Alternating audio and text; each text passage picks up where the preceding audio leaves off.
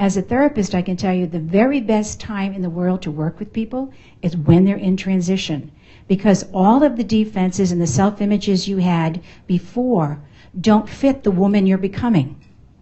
So in a sense, your guard is down, your defense is down, your self-image is down. You are ripe. You are ripe to take off and fly. And that's truly what I want to talk about, is taking off and flying. Because we are not meant to survive this journey, we are meant to live it. And you do not live it without your passion. Because that's what makes us fun, it makes us wild, and I love wild women. Powerful, wild women make it worth living. Really. When my daughter, I have a son and a daughter. When my daughter was growing up, I used to have a thing on the fridge. It said, good girls go to heaven, bad girls go everywhere. And, you know, and she would say to me, you are a weird mother.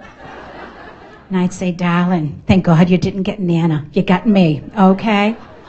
So, really, you've got to live this life and have a ball. And don't ever be a good girl.